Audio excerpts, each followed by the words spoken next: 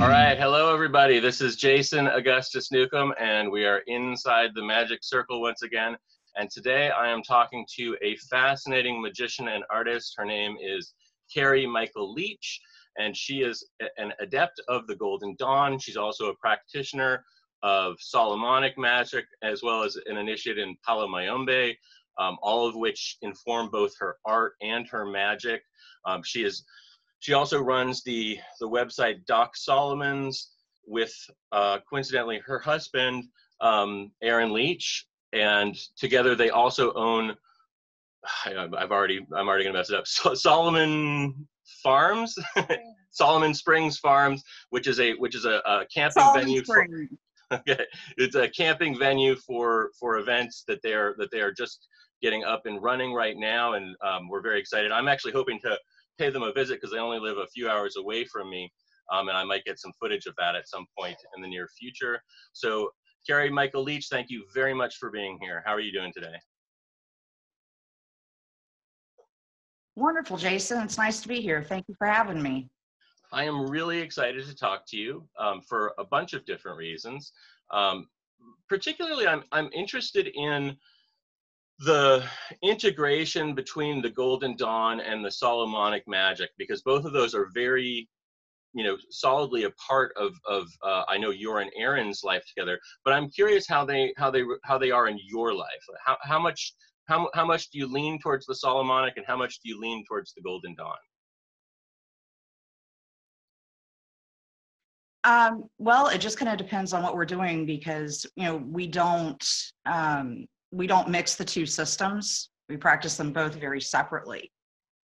So whenever we're doing Golden Dawn stuff, which in a normal year we're doing, at least once a month meetings, doing initiations, those kinds of things, at home work. But then whenever we're doing Solomonic stuff, it's strictly Solomonic, and at least here at home, that is the majority of what we do. Is the Solomonic? Just simply because, it's the Solomonic. It's just simply because of the business and all the work that we do for clients and ourselves, but we have a lot of work for clients that we do as well. Sure, and you actually... It's interesting. You are actually a lot of the art that comes out of Doc Solomon's is your work, yes? It is.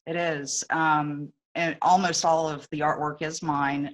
Some of the things, one of our guys will work on cleaning up through computer if we're needing like vector images off of talismans or whatever. But yeah, most of it, I'd say a good 90% of it at least, is my art. Now, I'm going to say you and I met for the first time when I took initiation in Chick Cicero's Golden Dawn. Really, only, I guess it was quite a few years ago at this point, but it was late into my career that I decided to do that. So I remember the first time that I met you. You had your sort of an art pad out, and you were doing this beautiful calligraphy. At what point did you start doing that calligraphy? I was about 8 when I started doing calligraphy. So it's been a really long time. Well, I mean, yeah, you can tell. I picked it up. I had terrible handwriting. Go ahead. Oh, I was just going to say, you can tell that you're a master at calligraphy, both in the things that you were doing then and all the things that you've been doing since then. I mean, there's a beautiful artwork coming out of your hands. Well, thank you very much. Yeah, it's been, I don't think there's any artist out there that doesn't go through, as they're progressing in their career, expanding, always learning, always refining their art, especially whenever you get into very technical things. There's always new techniques to learn, new ways of, I like to experiment a lot too, just to see if I can make something that much better. So it's really grown. And, especially with all the art that I've been able to do over the last 5-6 years with Doc Solomon's, sometimes I surprise myself. You've been making a lot of really cool hand-painted circles that I've seen. How often do you get to do that? Is that something that you're doing fairly regularly? Yeah, usually, 2020 aside, because it's not been a normal year. But on a typical schedule, I'll do sometimes 3, 4, 5 circles in a year, just depending on the size and the complexity of them. You do The last one I did was a 9. You do such a nice job of sort of laying them out in a very technical way. Like everything is so even and precise in the way that you do your art. I'm quite envious of your ability to focus in that way. I'm much more of sort of like a spontaneous person. Yeah, it definitely, because I'm kind of like that throughout a lot of my life. So everything has to, you wouldn't know it by looking at my house, but everything kind of has to be in a very precise manner whenever I'm working. It's funny because simply so I don't forget anything. I want to mention to the people watching this that Carrie lives somewhat rurally now on a farm, and so her wireless connection is a little off. That's why there's a little bit of delay happening here and there. So you have to be patient with us a little bit so that we can get through this interview and have it be really wonderful. We're just going to have to accept the fact that there's going to be certain technical limitations. When I was actually looking at my working space today, and I was thinking about you and Aaron, because you guys, like me, you have a lot of different sort of things that you do. You've got a lot of different grimoires that you create art from. You've got a lot of different products, some of which are liquid, some of which are wax. How do you manage that space? Because I struggle with that incredibly.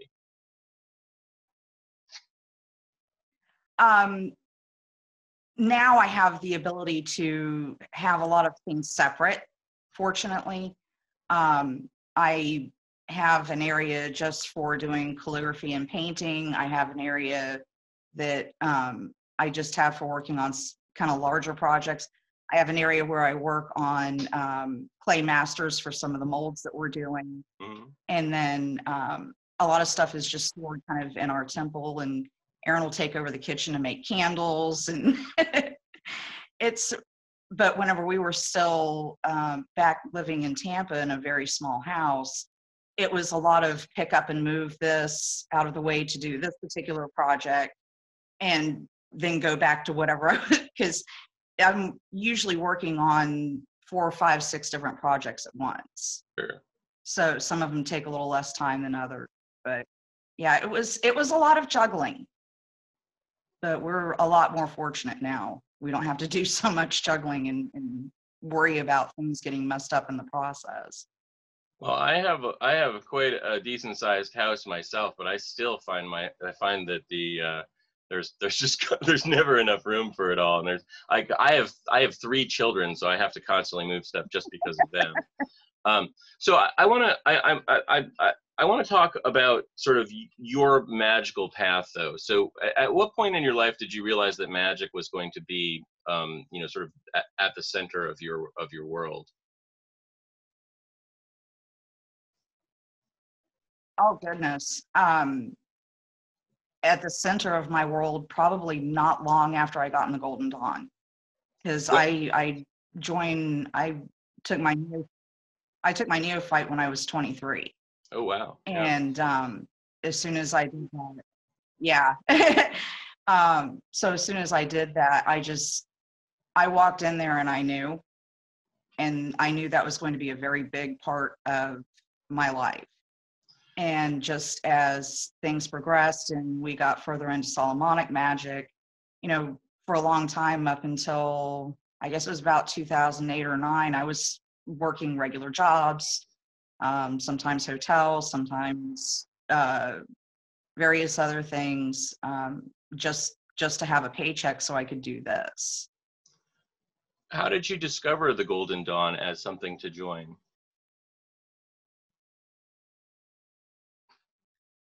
Actually, Aaron had the books for quite a while, but there was a period where we had broken up for about 6 months. And during that time, he actually went out and met Chick and Tabby. And then I think it was March of '98 or so, he went and took his initiation. Then we started talking again, and found out that he was going, and I'm like, really? Wow, this is a change from what we had talked about before. Because What before had we you had been split talking up, about he before? had really been that interested. Well, he had just gone through Abermelon. He didn't really, before that point, he didn't think that he was going to be joining the Golden Dawn. But then he was directed to do so, and he did. And then I did about 8 or 9 months later. And it was the best thing I ever did. Yeah, I think that Aaron and I actually argued a bit over a Yahoo group, probably not too long after that time period, about Abermelon, and we still argue about it to this day. So, so at what point did the Palo Mayombe come into it? That actually happened before I got in the Golden Dawn. Previous to that, I'd been involved in Wicca, a couple other things, and again through Aaron, I met Stuart Myers, who a lot of people these days know as Oshani Lele. Unfortunately, he passed away a little over a year ago. But I met him, and he was kind of at the beginning of his journey into Santeria and Palo, and just studying ATRs and all. And at that point, he had been initiated within Palo. And it just, whenever I would listen to him, because he was working overnight in a shell station. And Aaron would go, or I would go, or both of us would be there, and we would just sit there and listen to him talk and tell all these stories and these experiences. And it was much the same thing that pulled me like the Golden Dawn did. There was just something I had to do there. And again, I'm very fortunate to have had him as a teacher within that system. So I was about 21 or 22 when I started Palo. And Palo, and then the Solomonic magic, where did that come in?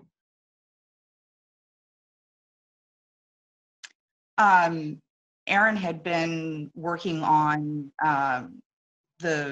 working through the grimoires, trying to learn what they were all about. Mm-hmm. And there are just a lot of similarities between Palo, Santeria, various other African traditional religions, and old Solomonic magic. Learning that made a lot of this make sense. Sure. So just kind of started going more into that direction as well. And everything just kind of took on a life of its own. You folks, I think, receive a little bit of flack for sort of, combining ATRs with Solomonic stuff. Do you think that I think that nonetheless that has sort of become a pretty common belief for a lot of people, that those things do go together well. And in fact, if you look at sort of like the history of that sort of world, those grimoires were always a part of that. They were printed in these like little cheap versions, and they were being circulated all through the Americas for the last couple hundred years. So especially your the 5th and 6th books of just went out of 5th and 6th books. 6th and 7th books of Moses, yeah. Moses? Yeah, 6th and 7th books of Moses. That's it. Thank you. Sorry, because my brain just totally went on a ride there. Yeah. Could not dig it out. But anyhow, especially that particular grimoire, there's a couple other ones. Sometimes you'll see people with a greater key of Solomon as well. But one thing, we don't combine the two systems, but one has informed the other. Sure. Because there's so much of, especially the way you look at spirits within that tradition. They're not just some part of your psyche. These are actual real entities. Just as real as you or I, you just can't see them in that way. So that was one of the things that really, I think, influenced not only our Solomonic practice, but also our Golden Dawn practice too. And how did it influence your Golden Dawn practice? That's interesting to me.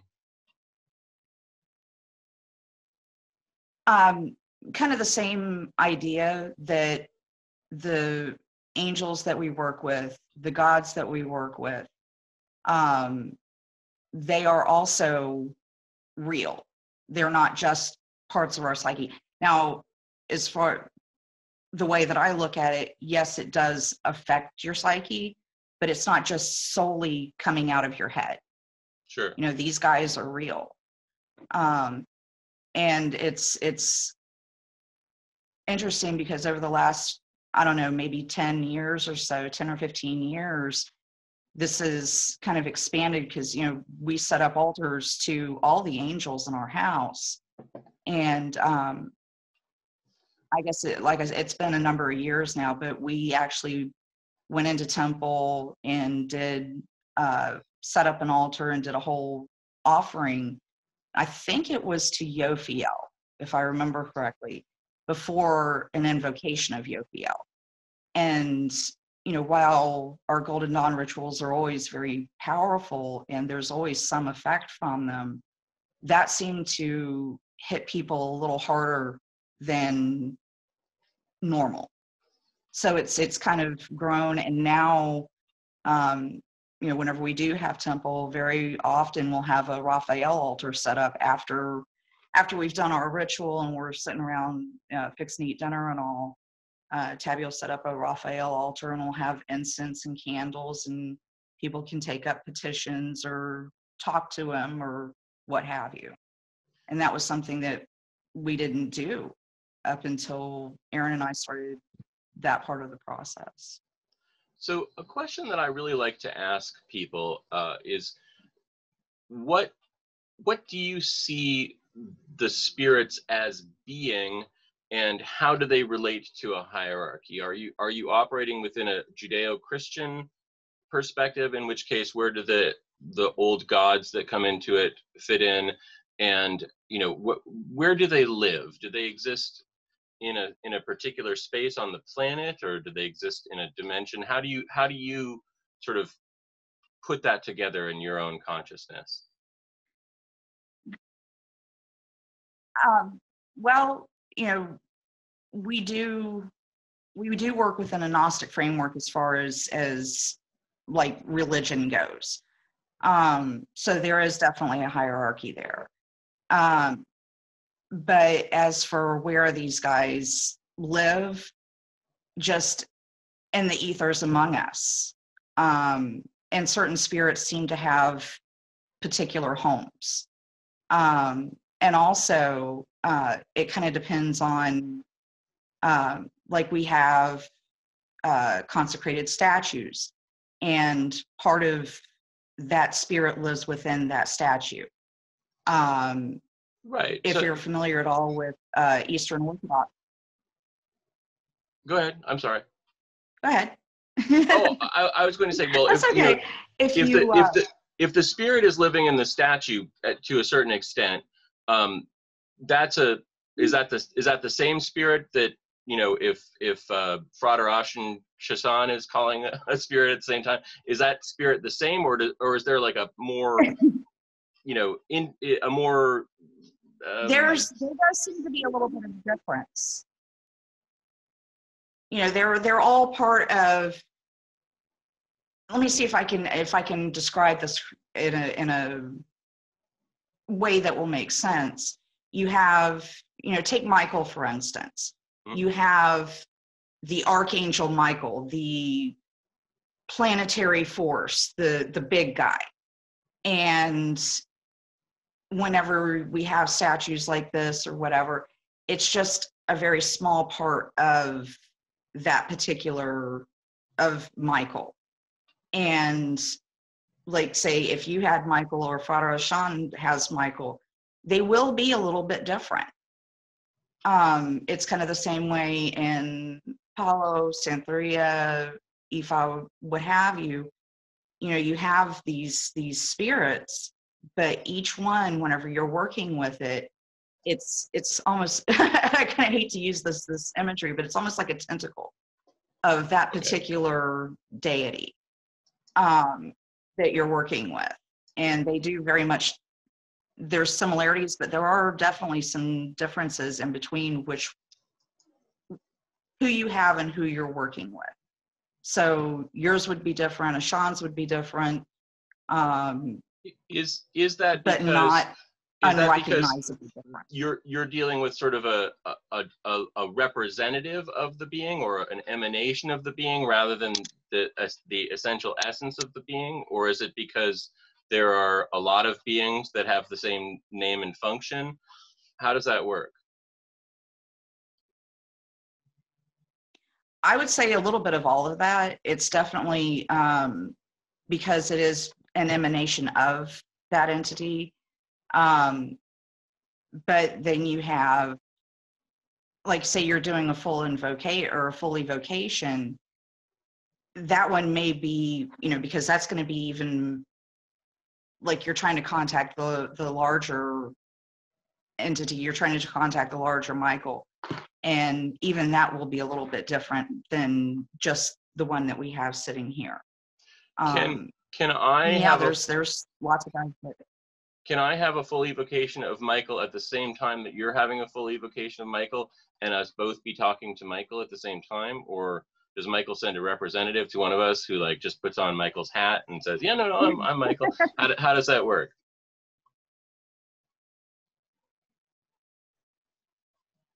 personally, I think it is kind of like the emanation or representative of him.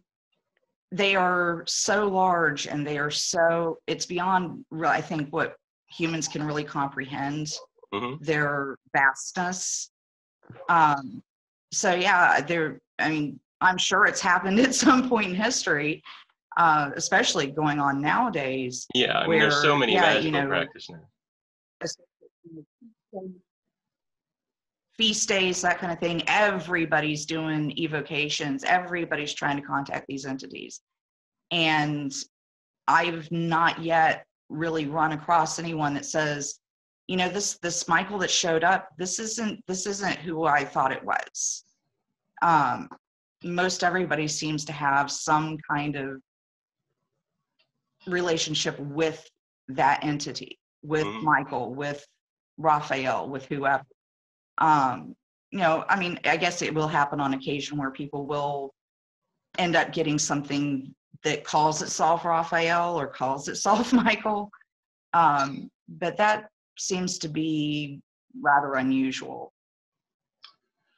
So when you have altars, obviously, to a lot of beings, and how often do you utilize a more circle kind of a relationship? Are you often in a circle doing like a traditional sort of conjuration sort of work, or are you more often just doing devotional work?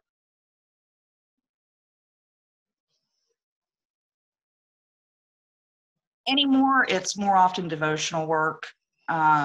You know, we'll do invocations to them before, as we're opening up the altar. We'll do their invocations, we'll do their prayers before we go on with any petitions. But we do occasionally still work up a full evocation, and not as often as we used to, but it's definitely still part of the practice. Do you think that? Do you think that? And I will say, all right. One thing I wanted to add to that is, I will say, is we went on through our practice and developed relationships with these angels and with a variety of gods and spirits. That's like what set that relationship, is the work that we would do within Magic Circle, the work, you know, the evocations, the prayers and whatnot. But once we have really established that relationship, I can go out there and, you know, light the candles and incense and do the invocation to one of them, and they're there just as much as they would have been, say, 10 years ago in a full evocation. So continually working with them, continually building that relationship, I think is something that's very, very important too. Do you see it as a necessary step to do the sort of evocationary work that you were doing early on, or do you think that people can just move to the devotions and develop a relationship more purely devotionally without the sort of circle and trappings? I think they can. I think they can. I think it's best to do it, you know, through official channels, if you will. You know, really showing them that you're serious. But I know of a number of people that have developed their practice through setting up altars and through a more devotional practice rather than, you know, just straight up magic. And it seems to work very well for them. You know, there's people out there that I know, I can see in their work, I can see in the things that they post, sometimes pictures that they post, that entity is there, and that whoever they're working with is doing good work in their lives. So it's absolutely possible. It may take a little bit longer, and that really depends, I think, on the person too. Do you think that the Golden Dawn work is useful towards, you know, I know that you keep them separate, but do you think that that work is useful toward the other more spirit-oriented work? Oh, absolutely. You know, as you go through, and in a variety of ways. For me, it has given me, because I'm kind of a natural seer. It's one of the reasons why I got into magic to begin with. And it was very hard years ago to get that to focus and to not just have these random spirits coming in and out. But with the Golden Dawn, it very much got my brain into an area where I can focus and I can have conversations with these guys and really shut out some of the extraneous stuff that may be going on. Mm-hmm. Then there's also, people will talk about spiritual authority, which I think is something that's highly recommended, because it does give you authority over also, especially once you make it through all the elements, you get through the outer order and go into the inner order, that initiation definitely gives you a spiritual authority. The same thing if someone is ordained a priest in a church, or someone has taken the Osha initiation in Santeria. All of those types of things give one spiritual authority. But it doesn't stop just there. You have to keep working, and you have to show them that, yeah, you really are who you are. You really are who you say you are. You do have this authority. So yeah, I think it's definitely helped us, and I think it helps most people if they do develop some kind of authority over, especially your more chthonic spirits. It's like, hey, I speak in the name of God. You have to listen. So I don't think, because I see sometimes people run into trouble, and I've not really had that experience. Well, the reason that I ask the question is because quite a few sort of Solomonically oriented or grimoirically oriented or chthonic spirit oriented magicians these days don't really see a lot of value in the old, 19th century initiatory structure at all. But I appreciate that you share that perspective, that it actually does have a spiritual a spiritual power behind it that is something that does grant authority. That's interesting. I wonder how many people that have trouble with their rituals would have less so if they, did a sort of an initiatory, trek through something. I want to talk to you about the kinds of rituals that you work when you're doing more formal rituals? Do you stick to sort of the stuff that Aaron wrote about in, you know, Secrets of the Magical Grimoires, or are there new areas or other areas that influence the kinds of rituals that you guys do?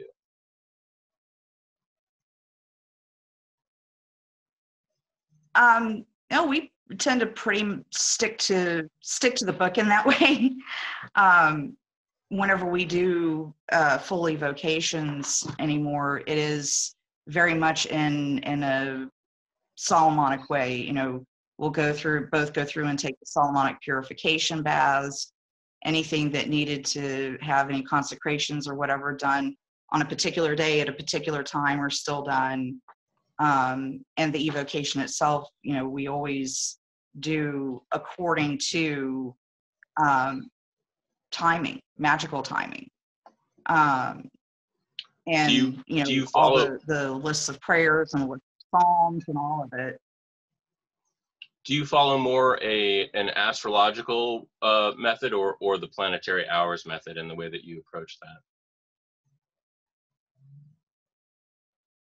Actually, both, because, you know, we do want to make sure that astrologically speaking, you know, that everything's good, the stars are good, but then we also have to get those to align with the timing as outlined in the grimoires.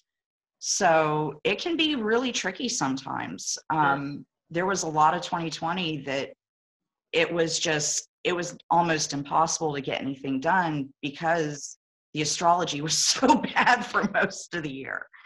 You know, we have, anytime we move anywhere, we do, it's an operation out of the mixed Kabbalah.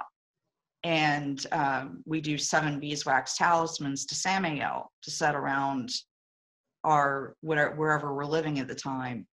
And we hadn't been able to do that until this past November, because it was either Mars was in retrograde, Mars was in the wrong sign. It was just trying to get these things to line up sometimes is so difficult.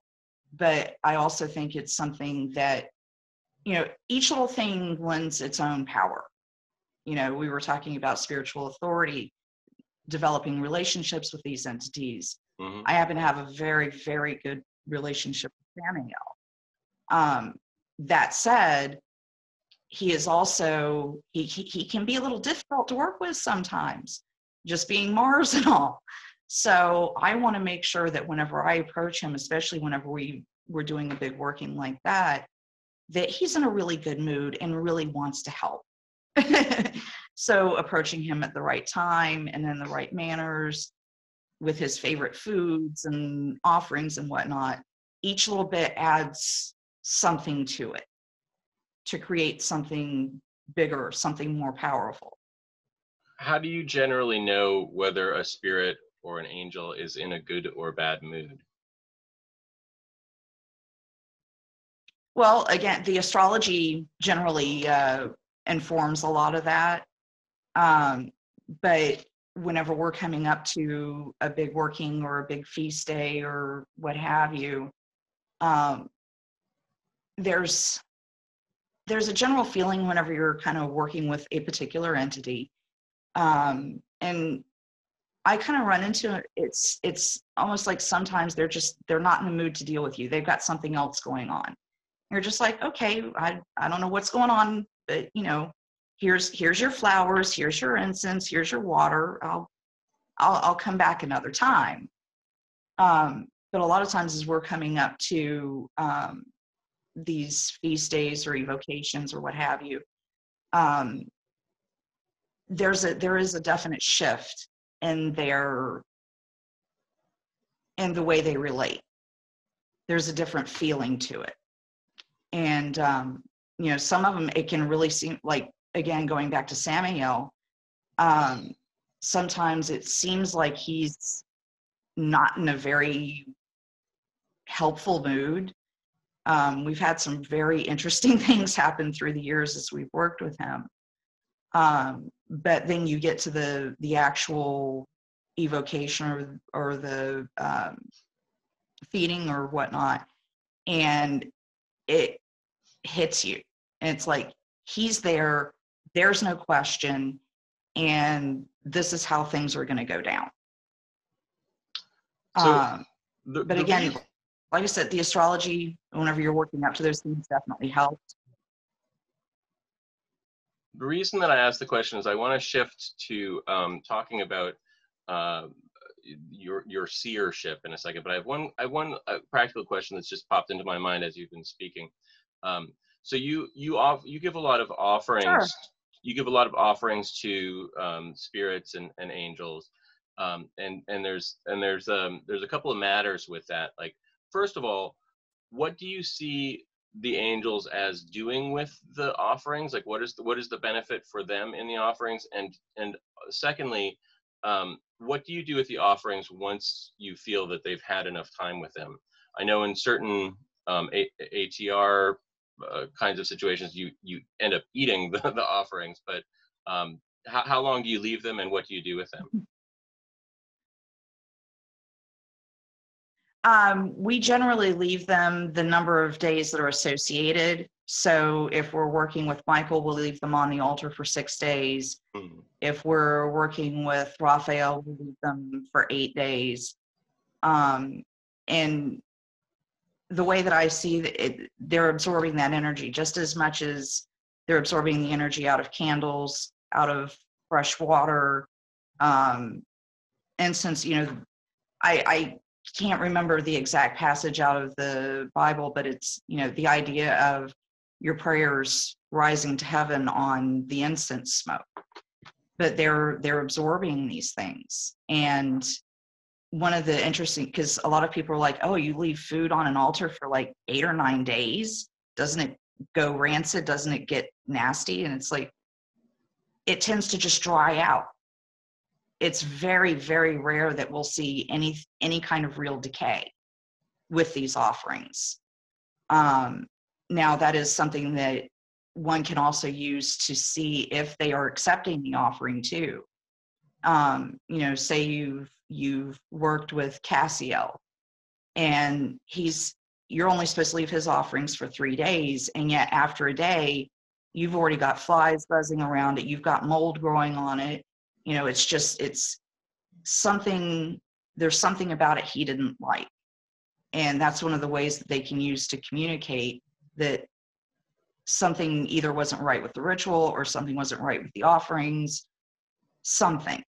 A lot of times you'll have to use divination to figure out exactly what's going on.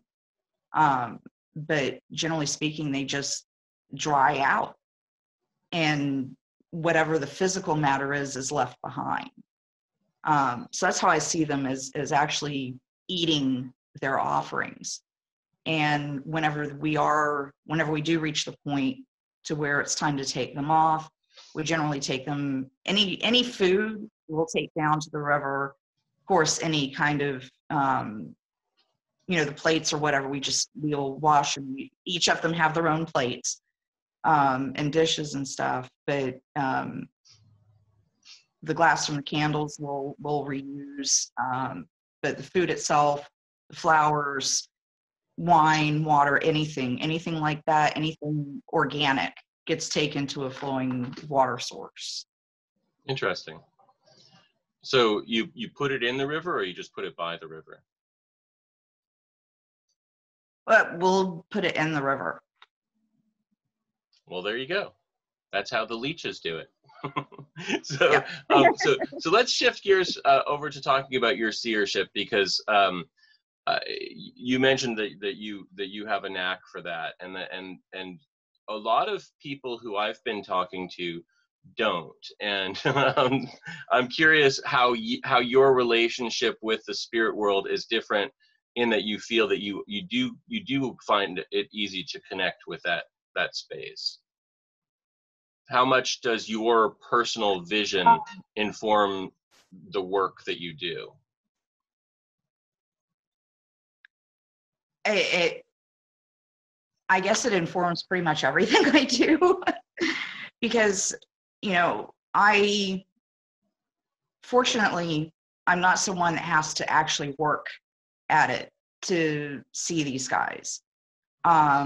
one of my other practices that we didn't get into yet was ancestor veneration, which is something I learned out of my Apollo training. And so I have a whole ancestor boveda set up, and I all the time am talking back and forth with them. I can feel them. Sometimes I can see them. Some of my ancestors are more powerful than others. Sometimes, like, I'm walking around the house and I will see something out of the corner of my eye, or I will see like the icon of Michael that I painted that's on his altar. I will actually see him walk into that painting. And just going through life, I also, I kind of got out of the practice. I'm trying to get back into it now. But I go out walking, and I have run into so very many spirits out when I'm doing this, because it's a very meditative thing. And you kind of get into that mindset, and sometimes they are just there. When we were in Tampa, sometimes I would run into, I kid you not, I ran into Elegua at least twice. I saw Oshun. I mean, just as I can see you, I saw them. And I'm trying not to walk around with my mouth hanging down and people looking at me like I've got 3 heads, but it was so intense and so amazing to see these guys pretty much flesh. And I don't know how often that happens to others. So it definitely informs not just my practice, but my life. Does that happen in ritual space as well? And do you feel that you can do that consciously? Because you mentioned you were out walking and you happened to see them. Does the same thing happen when you are doing a ritual to call upon them, or is that only sometimes? It can. It absolutely can. There's been several times whenever, I was sitting in Golden Dawn Temple, and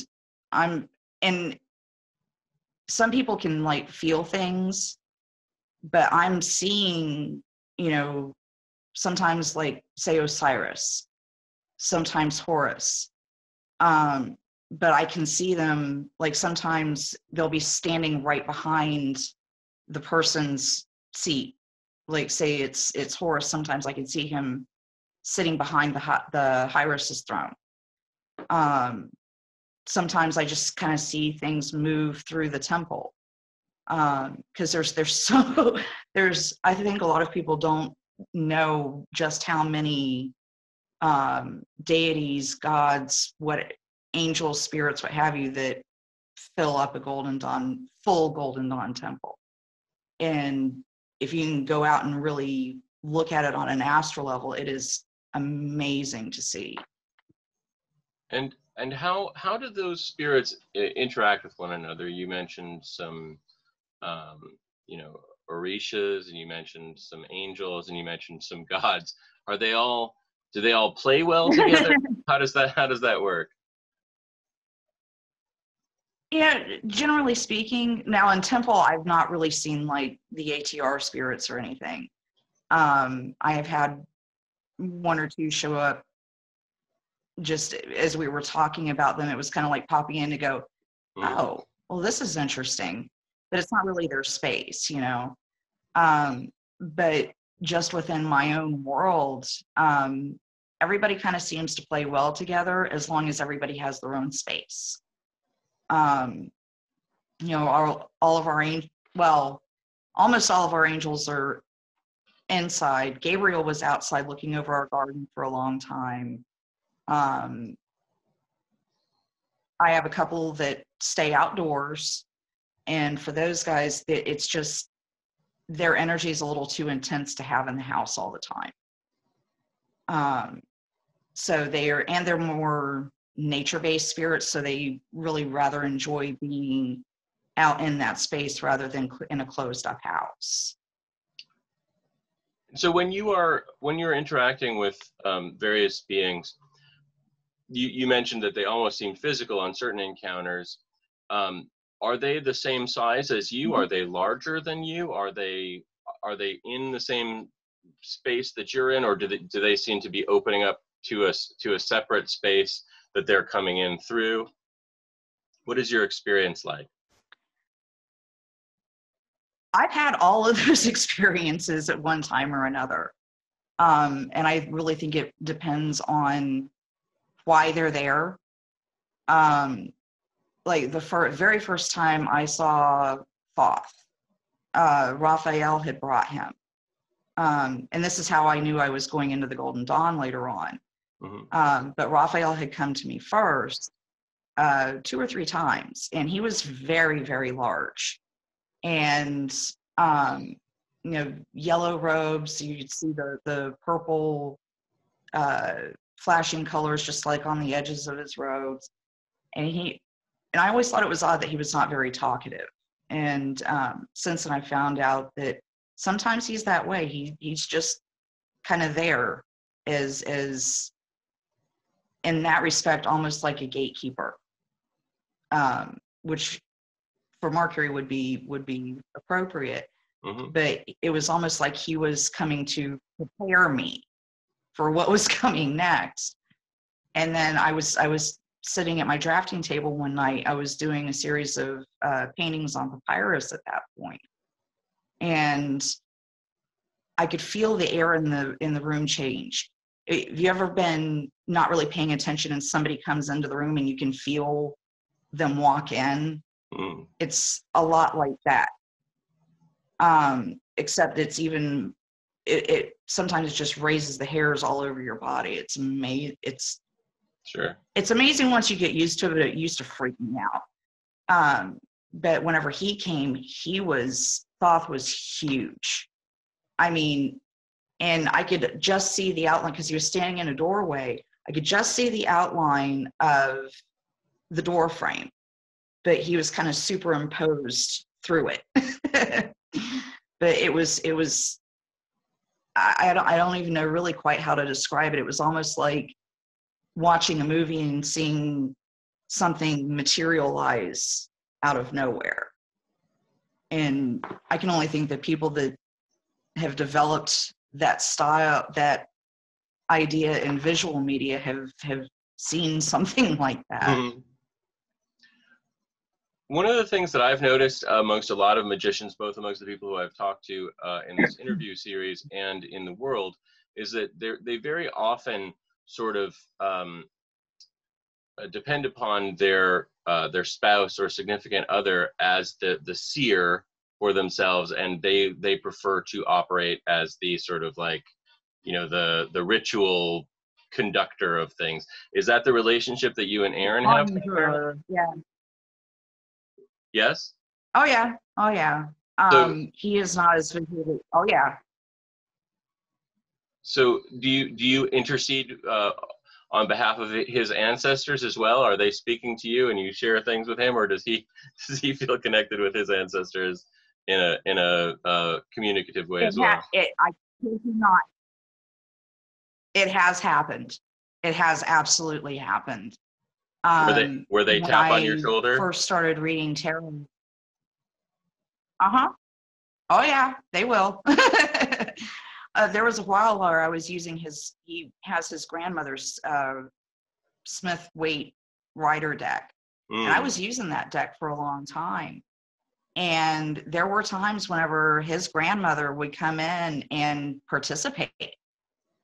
And the first couple of times that happened, I was like, oh, well, that's new. I didn't know that could happen, but here we go. And it was very definitely, at one point she told me who she was. And it was almost like I could feel her selecting cards for me and giving me little messages. It was very, very interesting. It surprised the hell out of me to begin with, though. But that isn't a constant thing. That was just a period that happened in, or does that still happen?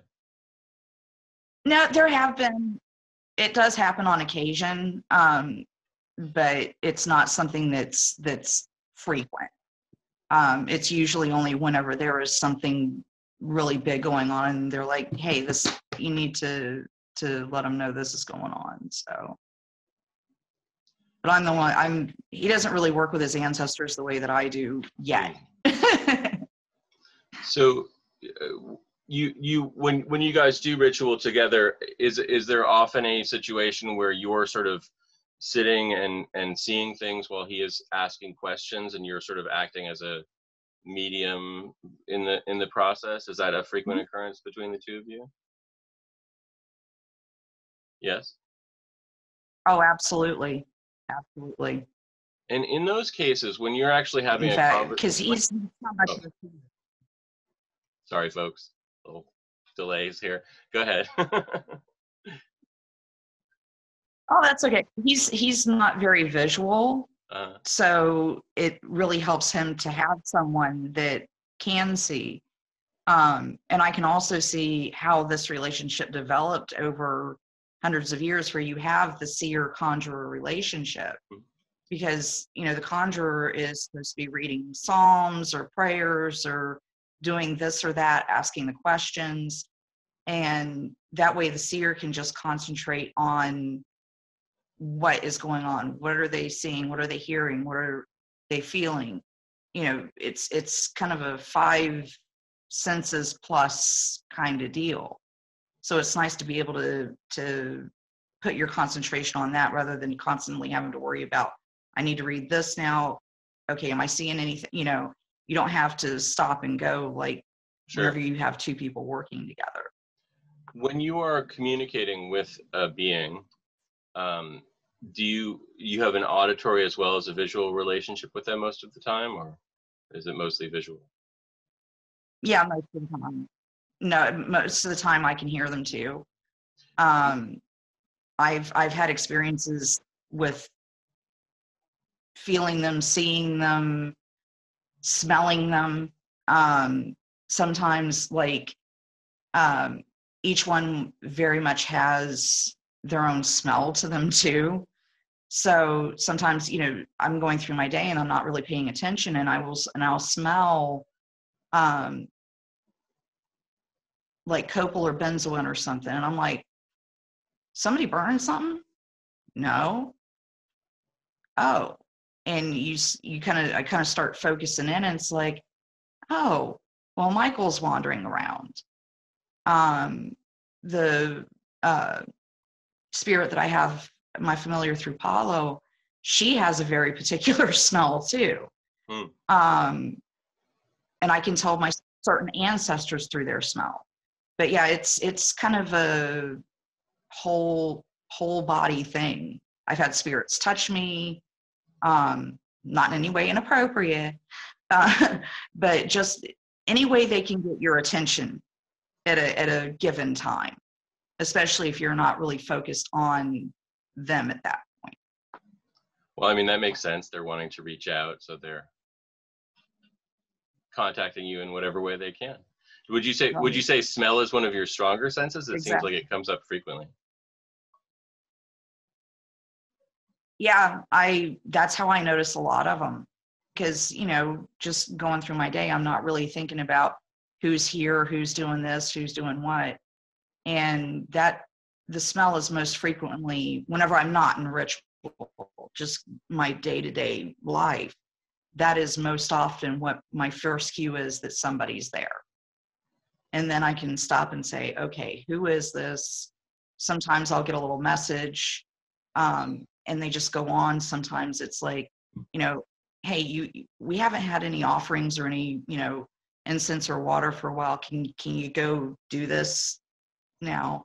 So, it's really interesting how they will communicate. Is that usually an auditory experience when they communicate that sort of thing with you, or is it more just a feeling that comes over you and you understand that that's the communication?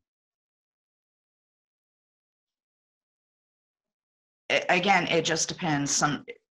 Most of the time it's visual and feeling. Mm-hmm. Like, I'll get flashes of images in my head. Sometimes there'll be so much that it's like I'm standing in that space and time rather than in my house. But sometimes it's strictly auditory. Those still kind of tend to freak me out sometimes. Sure. You know, you just feel it, you just hear something from kind of back off, and it's like, well, okay, was not expecting that. Give me a little warning next time. And when you do have those auditory encounters, where do they seem to be coming from most of the time? You were pointing in a direction just now. Is that where usually it comes from? Sort of over here? Yeah, usually it's kind of like right back kind of behind my head. Mm-hmm. Sometimes it seems to come just kind of within my skull. But most often it's kind of back in this area, like they're whispering in my ear. Those are the ones that are the disturbing ones, though, right? When it's in your head, you can go, okay, that's I can deal with that. But it's when it's like, was that an actual sound, or is that just a spiritual sound? Right there. Okay, so I want to talk to you a little. I want to talk to you a little bit about practical magic. I know you and Aaron do a significant amount of petition work for people at this point. Is that primarily just done at the devotional altar, where you just sort of place a petition and amongst the offerings, and that's how you're working? Most of the time, we do. Sometimes we'll write out the petition. Most often, and it's a conversation that we're having with the angel, because we'll open up the altar. And we'll dress and fix the candle that, the little kind of candle that we're working with. But sometimes, like tonight, this was actually personal work I had to do with Samuel, because I was getting ready for this, I had him do for me, which is a little unusual, but I had to write out a petition and be like, yeah, I need this little problem taken care of for me. But, even if we have a written out petition on the altar amongst, the candle or under the candle itself, we will always vocalize what the petition is and, ask for their help and be like, this would be really good if this could work like this. And, just kind of plant little ideas. Most of the time they tend to work in their own ways anyway, but it's like, there's definitely a physical basis and the auditory basis to it. And do you usually find that you're getting an answer back from them, or do you just trust that the message has been sent? Well, whenever we're doing work with clients, we actually do a little 3-card reading to see if they have any messages or advice or anything like that. And it really surprises me how often we do get very clear messages or very clear advice from the angels. And are you still using that Rider? Are you still using that Rider Waite deck that you mentioned, or a different deck now? Actually, Aaron's using that one now because I read so much generally. I went and got a new deck and consecrated it in the whole thing. Mm-hmm. I'm sorry, you wanted to tell a story. Go ahead. He's reusing his grandmother. It was just, and I forget now who he was doing. I think it was to Raphael, but he had done a petition for a client. And he did the 3-card reading, and sometimes he'll bring them to me and say, can you figure out what this is saying? Mm-hmm. And sometimes it's like, oh, well, this is this. And I can't remember what the cards were now, but I got a message that was slightly separate from the cards. And it was something about, I think this person was trying to take a test or something. And everything looked wonderful for them to go on and pass this test. But I kept getting this again, it coming from back here, just this nagging, you need to tell them to make sure to slow down, to pay attention but that wasn't necessarily what was expressed in the cards. Mm. And so Aaron went back to the client with the message in the cards, and then was like, oh yeah, and Carrie also says that you need to be careful of this. And she was like, I'm so glad you guys brought that up, because she apparently has a tendency to get nervous and rush through things. Right. And everything, as far as I know, as far as I can remember, came out really well. But it was just kind of an additional, she needs to make sure not to rush through and to double check her work as she goes through. So that was kind of a neat little message that I got almost an immediate back. Yeah, this is an immediate confirmation back. Yeah, and something different than the divination, or additional to the divination. Right. So sometimes that kind of still surprises me. So you're starting to have a rough camping venue at your property. How is that laid out? Do you have like showers and stuff set up for people, and how is that all going to work? Yeah, we do have showers set up now, and a propane run water heater. There's sinks on the side. One of the first festival that we plan to have is Phoenix Fire. And we've already had the date set a couple of times, but because coronavirus, everything had to be canceled. But yeah, those folks came out and built it up, and it looks and works wonderfully. What do you guys? There's also a little bit of access for electricity out there now too. What do you guys see as being, when coronavirus is going to be behind us? I mean, technically, we both live in Florida, so there's no rules anywhere. It's the old West down here. But when do you see it being viable to actually have events starting to happen there? I do think folks are probably going to give it a try come March. Oh, okay. But I don't see that really actually happening, at least in any large way. Mm-hmm. I think it will be at least October before we can even come close to having real festivals, real gatherings again. And you're having Phoenix Fire. Are you also gonna host Florida Pagan Gathering, or are you in negotiations with them, or where do you see that going? I think right now they're trying to stay a little closer to the Tampa area, because I know some folks have some difficulty traveling a long way, and difficulty with primitive campsites. And since we are so far from everything, I think they're kind of trying to stay a little bit closer. But as time goes on, and especially as we get past this whole virus thing, who knows who will be coming up here at that point, or down, or what have you. I've actually had several people contact me from South Georgia area wanting to look into leasing the property for festivals and stuff. The two that I'm thinking, I don't think they're even established yet. They're just looking at trying to start something up and start looking for a venue. So there will be more. So how much of the area of your property is cleared, and how much is sort of foresty or swampy? We have 20 acres of hayfield, and then actually it's about 17. And then we have 17 or 18 acres that are forested. And usually whenever we're not kind of in the middle of a little drought, part of the lake that we live on actually comes up into the property too. So it's a spring-fed lake, so we have access to water. People are fit. Whenever we've had people out just on little weekend camping trips over this last year, people have gone fishing and caught fish out of the lake and stuff. It's awesome.